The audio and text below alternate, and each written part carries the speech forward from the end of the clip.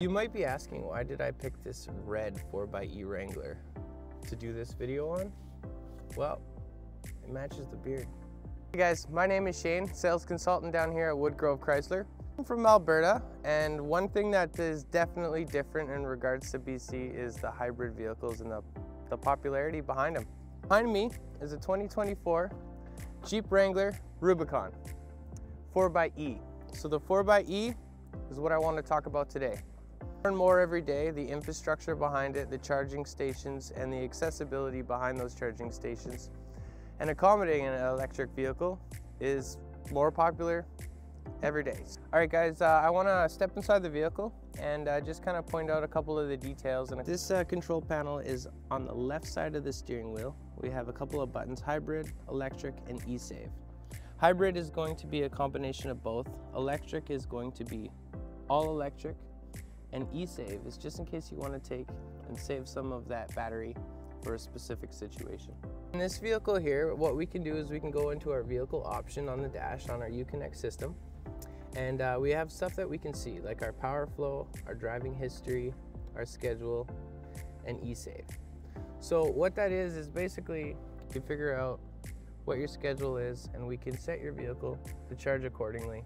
What else it's going to do is your driving history is going to allow you to see economical you're being with the way you're driving at that time.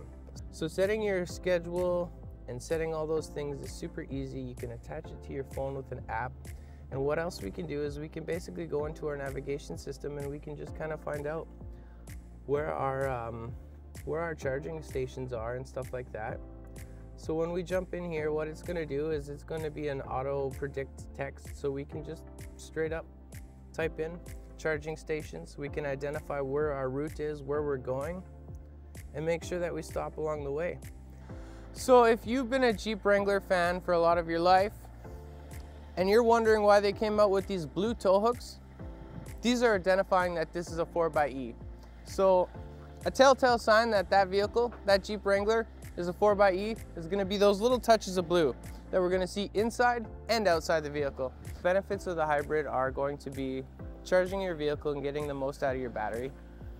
This here is our charging port, just so you know, and our regular gasoline off to the back. But what electric vehicles will allow is instant torque. So into hybrid mode, running off of both, so you're not going to have the range anxiety.